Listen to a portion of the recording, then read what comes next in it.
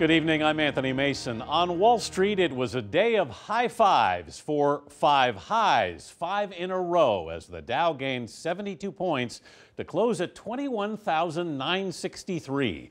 Since Donald Trump was elected president on November 8th, 38 weeks ago, the Dow is up nearly 20%. In the first quarter of this year, the average 401k retirement account held more than $95,000. The average IRA more than 98,000, both records.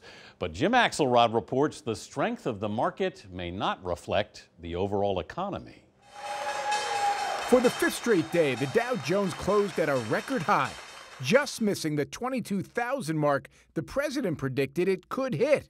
Wall Street is full of smiles these days. We would give the stock market probably an A right now. But Joe Zeitel with Richard Bernstein Advisors points out the markets reflect not politics, but profits.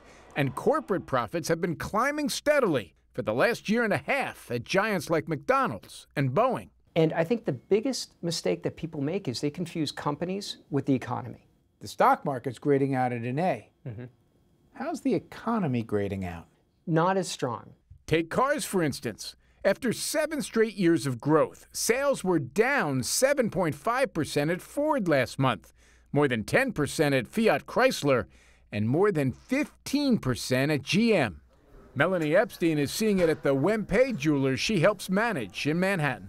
The middle-class buyer tends to not be as spontaneous anymore. And they don't buy on a whim, coming in and purchasing the piece right away. They're a little bit more cautious.